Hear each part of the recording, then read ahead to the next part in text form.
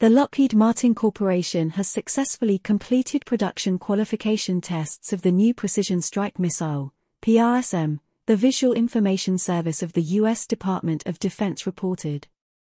The U.S. Army is one step closer to fielding its new Precision Strike Missile after successfully testing the short-range weapon this week at the White Sands Missile Range in New Mexico. On Monday, the Precision Strike Missile Increment 1 missile was launched from the M142 HIMARS missile system as part of the first qualification test flight.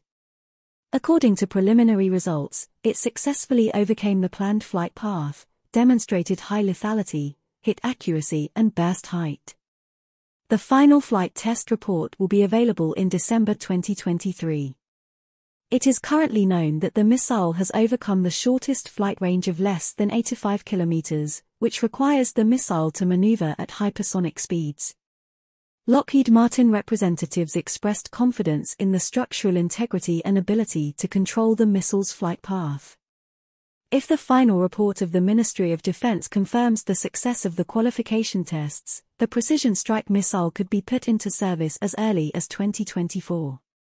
It is known that the PrSM is designed to replace the M142 ATACMS missiles and provide a longer range, using standard M270A2 and M142 HIMARS launchers.